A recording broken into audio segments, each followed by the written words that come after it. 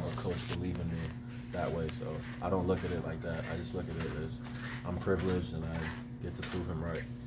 You told us you're the greatest cutter in the world. I know it's kind of tongue-in-cheek, but you hope to live up to that?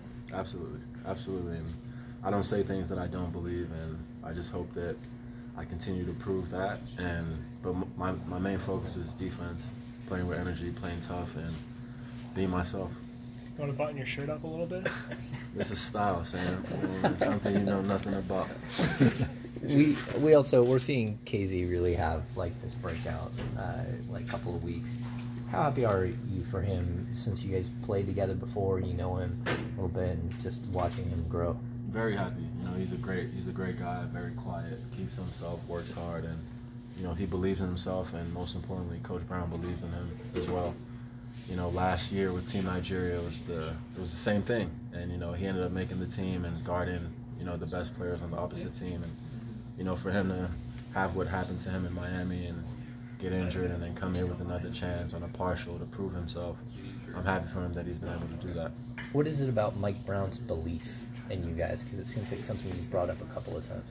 Yeah, I mean he's hungry. Like he took this job for a reason. He believes in himself. He still has things to prove, and he still wants guys that feel like we have things to prove. And the Kings, we haven't made the playoffs in 16 years. Everyone talks about it, even if most of the guys here haven't been a part of that. Like we feel that, we hear it, and we want to change that.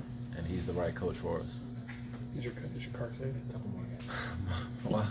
My car is good for now, so I hope Malik doesn't change that. Well, you know Malik, right? Like we've heard that you've known Malik for a long time. No, I don't. It feels like I do. I met him when he got here, but like the first day I met him, I just knew that would be my guy, and yeah, like we just have this great relationship. Sweet. Thanks, guys. Richard. Yeah. I'm James. Yeah, I know. I'm also a UC Davis grad. Okay, so wherever.